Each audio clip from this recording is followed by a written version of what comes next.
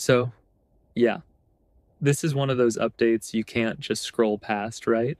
If you're building apps solo, especially if you're anywhere near the App Store this year, you've probably seen it by now. Apple's rolling out more ad slots in search results for 2026, not just the top spot anymore. We're talking multiple ads, showing up as people scroll scattered deeper in the results. I've got the Apple docs up on screen if you want the full corporate speak, but let's just keep it real here because honestly, this changes a lot for solo devs. Just real quick, I'm Daniel. I've been living in the iOS trenches for over 8 years. Started out freelancing, working with clients, bouncing between all sorts of projects. But after Dub 25, I went all in on solo dev life. Since then, I've crafted over 10 of my own apps, building a solo app studio. Started building everything in public, and honestly, right now, pretty much all my energy goes into making this solo studio into something that lasts not just another round of quick MVPs or AI slop, the kind of apps that actually scale up. And yeah, I'm sharing every bit of that on Crafters Lab. It isn't just another tutorial site or some AI clone farm. This is my actual home base. It's for solo devs who want to use AI like a real teammate, not like a vending machine. If you're serious about leveling up, building with care, and making apps that actually last, you'll feel right at home. And yeah, if you're still on Patreon, massive thanks. But heads up, everything's have moved over to crafterslab.dev. That's where it's all happening now. So come be part of the crew. Would love to have you building with us. All right, so here's the news.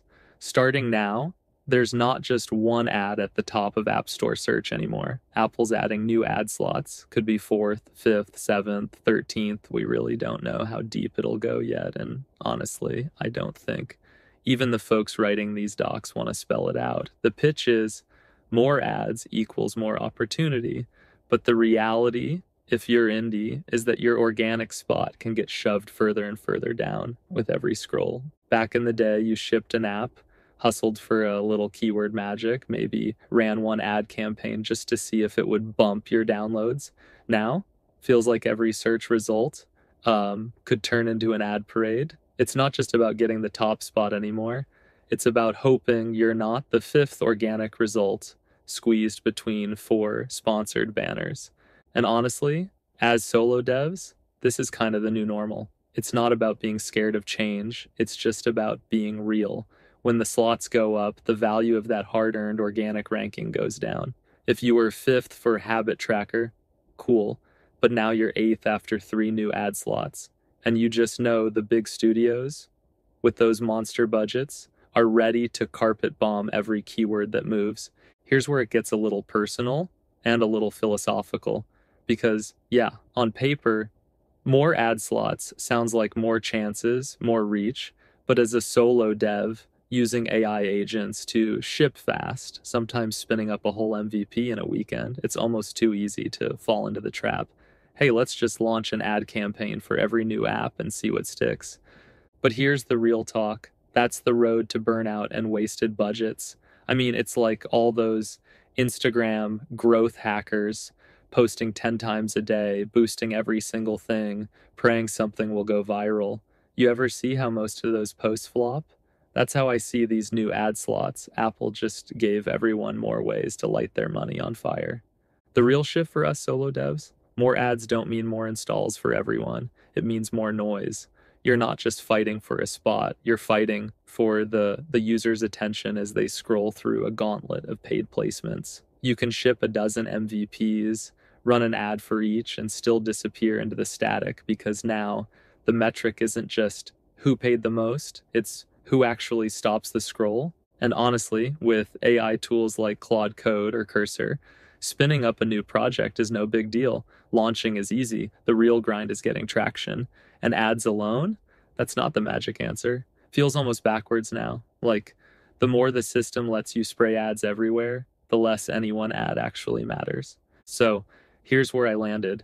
The trick now isn't to out-ad the big guys because, let's be real, we're not going to win that game. The only thing that cuts through in this new ad-heavy world is traction. Not paid, but real, organic, bottom-up traction. The way I think about it, It's like those Instagram marketers who post 20 things and only boost the one that goes organic. I run my little app studio the same way. Build 10 projects with AI agents, launch them quick, sure.